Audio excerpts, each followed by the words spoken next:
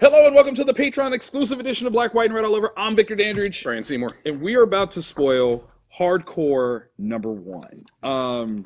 The newest hotness from Skybound. Dude, so I didn't know, right? Like this wasn't something that was like heavy in my radar. It was just like a new #1. Let me try it. Let me pick it up. Andy Diggle, name I trust. Yeah, great writer. Huge run. Alessandro Vitti, I'm loving. I'm a new fan, right? You open it up and it's like Hardcore created by Robert Kirkman and Mark Silvestri. And you're like, in terms of like voices, these are two Image partners. One a founder. Okay. Like, give it a shot. Wait. You know, what is this? Next byline story is by Kirkman and Diggle, and then the script is by Diggle. Right. So this has a lot of win to it, like flat out a lot of win. We start off with a boardroom, we'll call it. You know, it looks very CEO-ish until you read this first line. Yes. There's it's not TPS reports. Projections. No. The warhead is en route. Wait. Like, there is... Okay, this is an interesting thing here. Is there any other relevance of the term warhead that does not imply missile? Maybe a professional wrestler I'm not aware of. Okay. But like, it's pretty much right out of the gate. You're like, these are not good people. No, because no businessmen in suits ever. None of them look military, you know, like there's not like a uniform. The guy that's speaking first and foremost is leaning over a table quite menacingly with two of the largest bodyguards behind him. Like, dude is obviously a mega boss. Flat out. The other ne'er-do-wells sitting at the table don't look slouchy either. No, except that weird, like, well, that dude's mustache says he could whoop someone's ass. I mean, it definitely. I mean, that's a he combs that. Yeah, that is a substantial mustache. The only weak person here, we quickly find out, is this head guy's brother, Emil.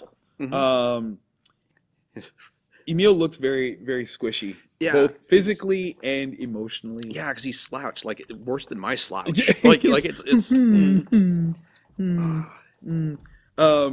So this guy's like, you know, I mean, he's talking hardcore. We're about to go to war. We're gonna show everybody else how we do it.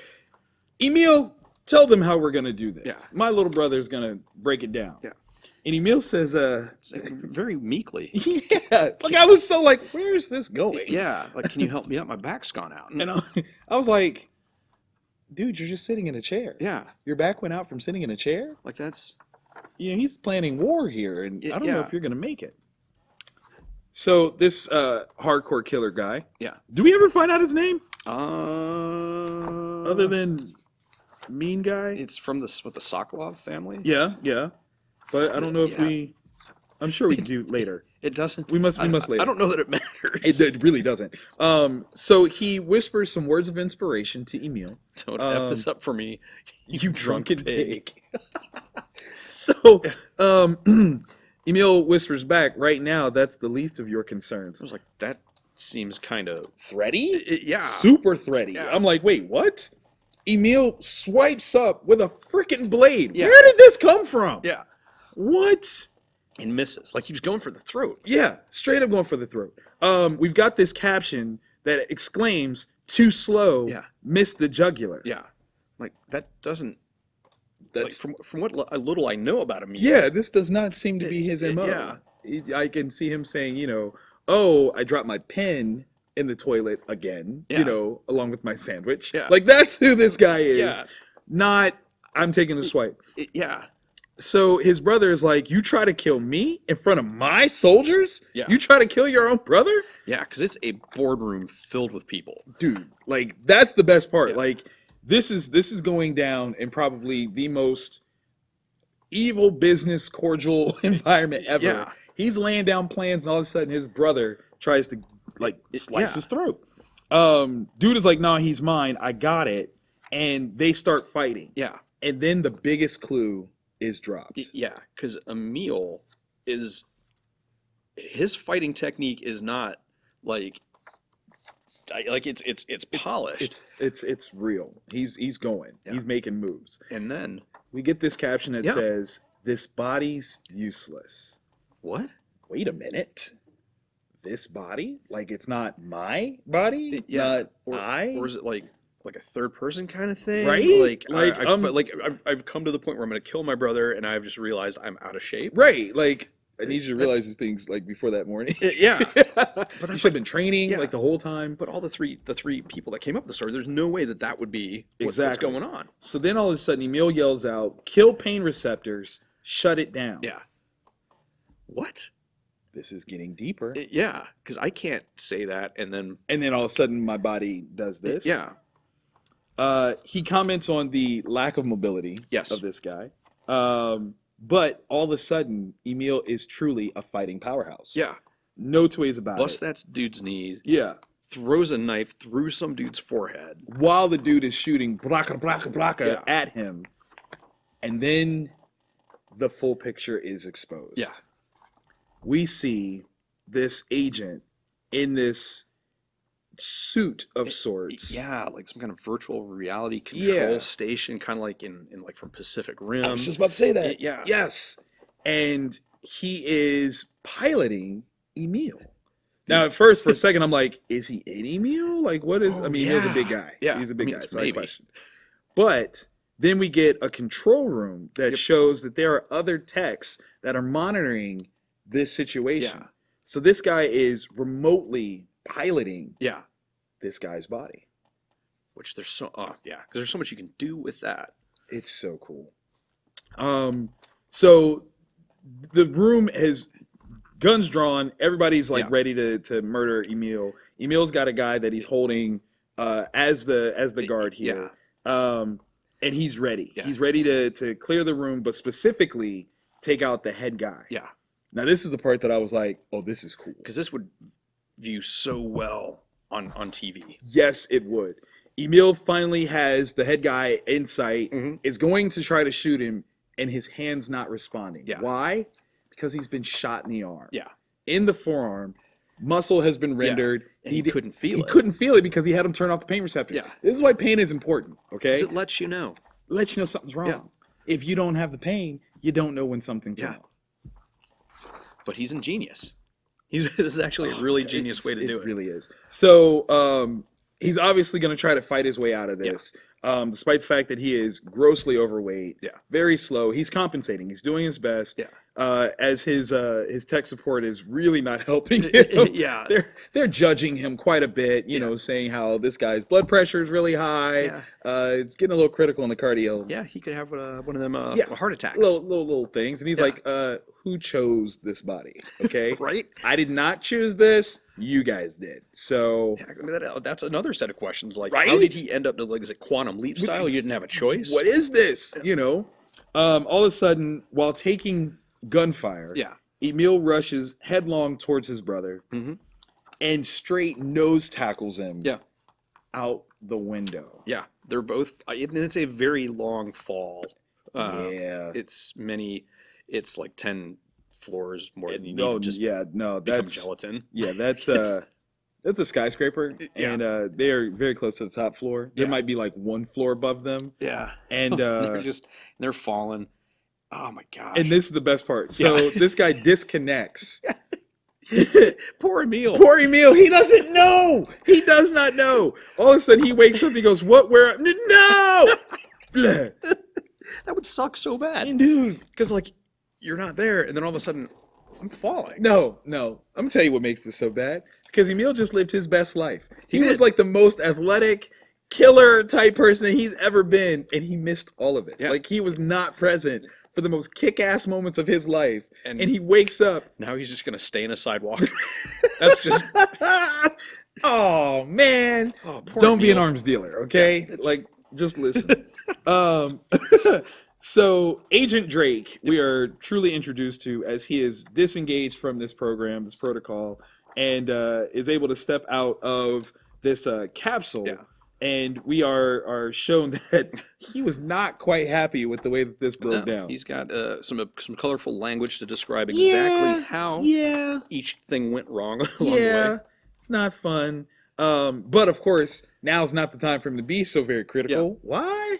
because there's somebody there that's going to be doing a funding checkup. Yeah, a little audit to see where the money should go. Should it stay here? And Drake, of course, in true, super spy fashion, tries to turn up the charm. I mean, he's got his shirt off. Yeah.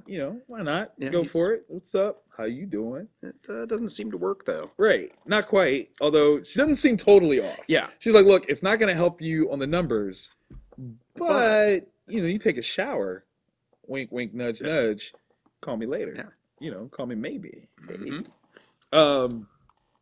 So we are introduced to what this whole operation is about. And this is actually an incredibly awesome concept. Yes. And at some point in the future, I totally could see something like this happening. Oh, listen, there are certain times where fiction is not anywhere close to how strange it should be. Yeah. Like, I feel like some level of this is absolutely real. Oh, yeah. Absolutely. Essentially, what they have is a drone program. Yeah.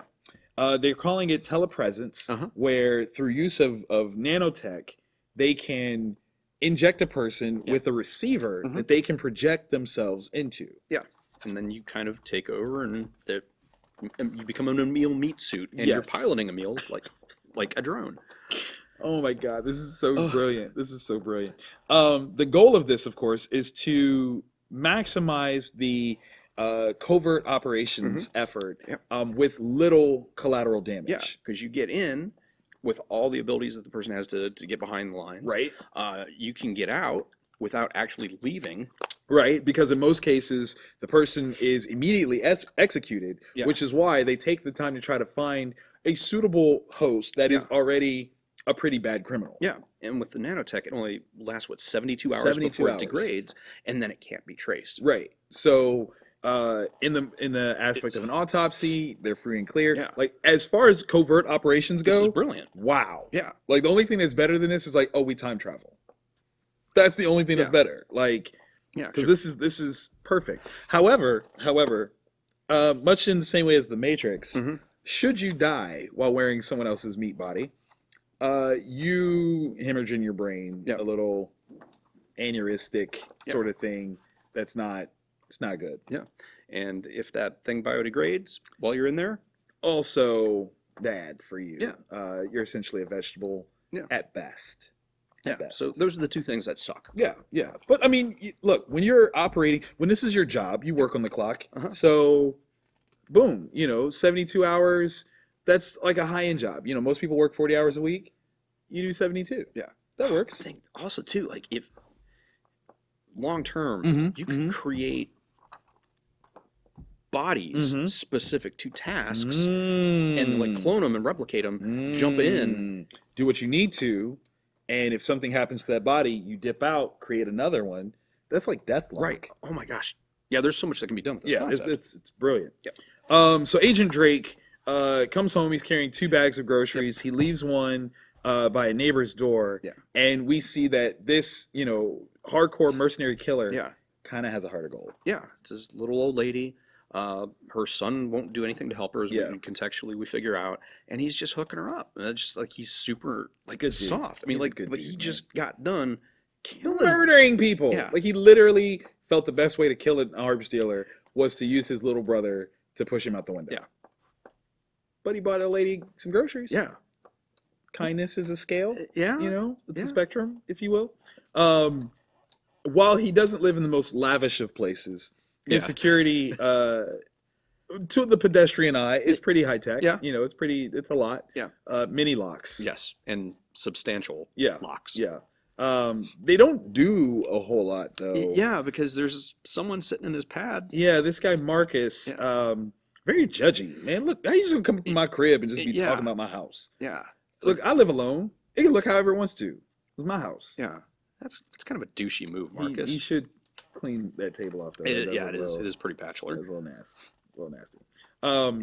But we find out that Marcus was the brains behind this program. Came up with this concept. But he seemed to have got bounced at some point. Yes. Something about his psych evaluations not being up to snuff. Pretty much. It looks like with a program like this, and I think this is very interesting, even though you are the mind behind it, it doesn't mean that you're necessarily the most proficient person to use it. And it kind of takes me back to Marvel Comics and Captain America, where Dr. Erskine creates the super soldier serum, but he doesn't take it himself. He knows, like, he's not the right person. Steve Rogers, of course, excellent. Prime example. And here this guy, Marcus, is very, very adamant that, like, it was stolen from him, it was pushed out. I'd like to think that he got a nice severance check, but I mean... Yeah, I mean, it looks like he's got an expensive haircut. I mean... But he's really kind of... He's upset. Yeah. You know, he needs to see a colonic or something. He says, you know, straight up that, you know, it was a roll of dice, that, you know, Drake was lucky to be able to do this. And he specifically mentions a well-developed corpus callosum. Which I'm going to have to look up. Yeah, I definitely got to look that up. I don't know what that is, but it's got to be something of the brain. Yeah, I would think. I would hope. Yeah, and by stating this, it's like this is the thing that allowed Drake to be favorable as opposed to Marcus. Yeah. And Marcus clearly has an issue with it. Yeah. What I love is that they, for the most part, have a civil conversation. Yeah. Marcus is definitely, you know, raw about it. Yeah. And Drake seems not so moved until... You see that Drake's had a gun pulled. The entire time. Yeah. Like, under the table, just in case Marcus wants to jump. Yeah. He's ready to fire back and let some things happen. The very next day, we've got Drake back in action, waking up in a new body. And this body looks a little bit more useful. Oh, yeah. Yeah. He likes it. You know, he gives it a quick once-over. Check it out. Oh, me likey. And what he finds, though, is the person that he's waking up in seems to be General... Vasquez. Oh, no. That's the head guy. This is his second in command, who is sleeping with General Vasquez's wife. Yeah. Because I'm pretty sure that's his wife. Yeah, that's General Vasquez's wife. And that's not General Vasquez. That's not there's General Vasquez at all. So obviously a minor complication. Yeah, we'll say could make the story a little bit difficult to maneuver around. It's not where he expected to wake up per se. The whole nine. And then things escalate. Okay, true or false? This is the same lady that was doing the audits earlier. I think so, yeah. That's what I thought. Yeah. All of a sudden, audit lady is in mission control room. Just shooting people. Blasting them. Bow, bow, bow, bow. All the texts. Headshots across the board. Yeah. Any pleas for mercy, ignored. Yeah. Right? One guy is like struggling, near death, manages to do a lockout, palm print lockout of the actual capsule where Agent Drake is. Yeah, so nobody can get in. Yeah, nobody can get in. Presumably he can't get out. Yeah. But nobody can get in, and that's the key piece there. The thing is, Drake he can hear all the gunshots. He knows what's going on. He knows something is wrong, right? And that's the brilliant part. Yeah. Like the dual connectivity. Yeah. Can you imagine what that takes in terms of concentration? He has to be where the meat body is. Yeah. And hear the other? Yeah. Ooh, that's got to be tough. Ooh, yeah. I like meat body. It's just what I mean, meat puppet, meat body. Yeah. It sounds funny. And here we go. Marcus comes in and clearly is the orchestrator of all this chaos and carnage. He knows it's all been like he's the mastermind. He knows how this works. It's kind of he's brutal in the way that Miss Price, as he sees it, failed because Drake is still alive and locked into this space. And so he's going to shoot her in the he does. Freaking dome. Oh, he definitely does because he's rude there. But, okay, so Marcus breaks it down. He's like, look, here's the situation. If you come out, I'm going to kill you with my bare hands. Yes. You're obviously unarmed in there. Yeah. Despite all the skill sets that you have. You're still... I've got a gun, you don't. Yeah. Bottom line. Nothing you can get around that. If you stay in your host body for more than 72 hours, the nano piece degrades, and you have a cerebral aneurysm. Yeah, which will kill you. Either way, if I just sit here and chill, essentially, he wins. I win. So there's no way for him to lose. Basically, what's crazy is that, institutions like Grubhub, Uber Eats will ultimately kill Agent Drake because dude doesn't even have to leave to go get food. Right. He can just have it brought to him. Yeah. Dang it. Yeah, Marcus wins. Right. Like, and he can watch the biometrics of Drake dying. He knows. Like, and that's crazy. So then all of a sudden, the young lady wakes up and she says, Esteban, Are you there? I heard voices. Esteban, what's wrong?